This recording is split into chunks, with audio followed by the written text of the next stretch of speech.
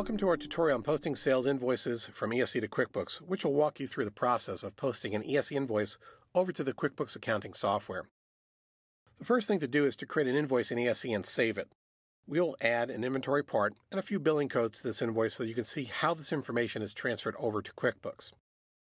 Once the invoice is saved in ESC, it is ready to post to QuickBooks.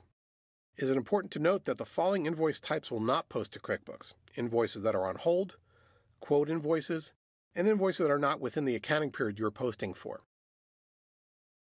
To post an ESC invoice to QuickBooks, go into ESC and click on File, Post to QuickBooks. The Post to QuickBooks screen will automatically display the current accounting period that you're presently in, but the invoice number fields will be blank. To post all invoices for the specified accounting period, leave the invoice number fields blank and click Post. This will initiate the posting routine between the programs. If you want to just post a particular invoice number, then enter it in the first invoice number field and press the Tab key on your keyboard, which will autofill that same number in the second field. Click the Post button to start the process. If an invoice is posted already, attempting to repost it will have no effect here. Now that we have an invoice posted from ESC to QuickBooks, let's go into QuickBooks and take a look at it. In QuickBooks, open the customer job list and locate the customer that the invoice was posted for.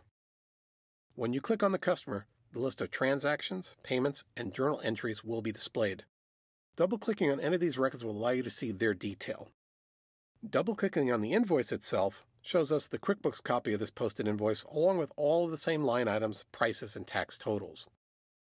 Double-clicking on the general journal entries will allow you to see the dollar values associated to the cost accounts being affected from that invoice in QuickBooks. Now, if it becomes necessary that a change must be made to a posted invoice or you need to delete the invoice, you can reverse this process by bringing up the invoice in the ESC invoicing screen. Once the invoice is displayed in ESC, if it has been posted, you will see a warning message indicating that the invoice has indeed been posted over to QuickBooks. This message also provides further information on how you can edit the invoice. Now, you can delete the invoice or add or delete line items, quantities, or prices as needed, and then when you are done, click on the Save button.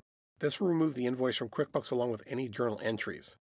Now go back to the File, Post to QuickBooks screen to repost that invoice back to the QuickBooks program again. It is important to note if an invoice has a payment applied to it in QuickBooks, you must first remove the payment to be able to unpost the invoice from ESC.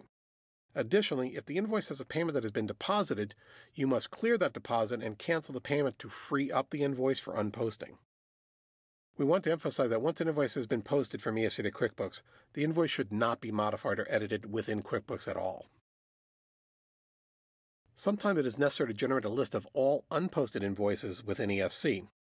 This can be easily done in ESC by going to Sales, Reports, Sales Reports, and then finally Sales Report at the top.